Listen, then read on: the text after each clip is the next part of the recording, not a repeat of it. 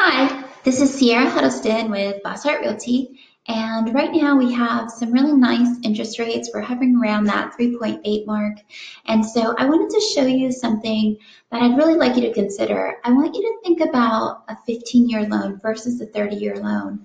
Let's look at what that would look like. So for example, right now we're hovering around that 3.8. Let's say you're buying a $200,000 house. For 30 years, your loan is for 30 years at 3.8. You're looking at a payment at about 930. Okay?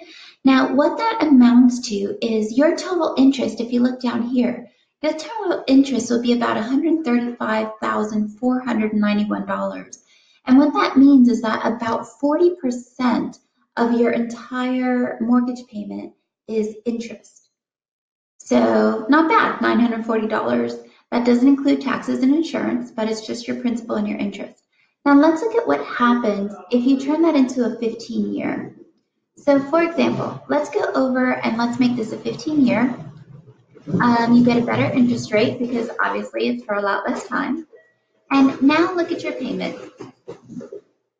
Your payment is now about $1,410, which is substantially more. It's about like $400 more than what we were looking at before, almost $500 more than what we were looking at before.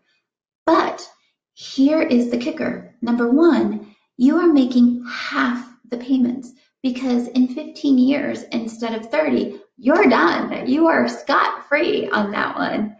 So, and let's look at the total interest. When you look at total interest, you've got $53,837 of your total interest of your mortgage payment.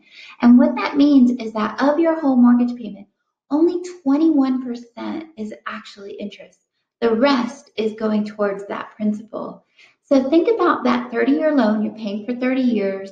About 40% of your monthly payment is interest.